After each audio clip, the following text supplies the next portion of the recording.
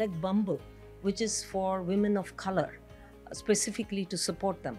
Then you have Built by Girls, BBG, which is again supposed to empower women who want to get into the internet business.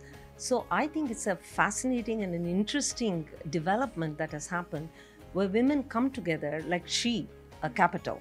There are so many such examples both globally and within India where women come together and help find the funding, angel investments, venture capital, bank lending, and so on and so forth to support other women.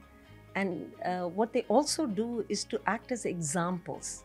So when women finance other women, it's just not giving capital, they're also mentoring them. I think these are two very powerful ways in which women can support other women.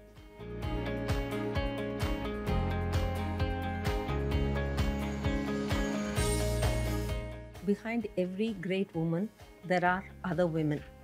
And that is the whole motto behind it. If you don't share the spotlight, very soon you'll find yourself standing alone on an empty stage. You need to share.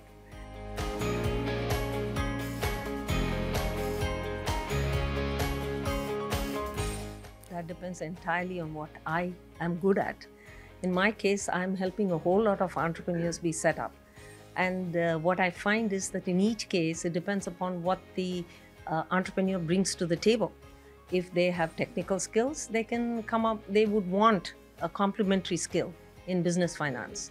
But if they come with a business background, then technical skills are very important. And I work a lot with grassroots particularly, and you find that in that situation, a collective whereby you have skills from different sectors is very, very useful.